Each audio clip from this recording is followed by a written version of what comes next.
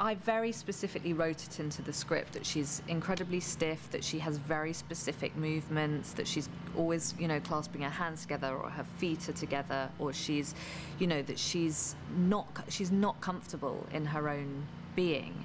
And there's a lot in there about how she's constantly breathing or constantly looking to the sky, because I imagine that Pamela, having been this rigid and this stiff and this broken for so long, would have an enormous amount of ailments and probably massive panic attacks and anxiety. So I feel like she spends the 60s part of the film in a permanent state of panic.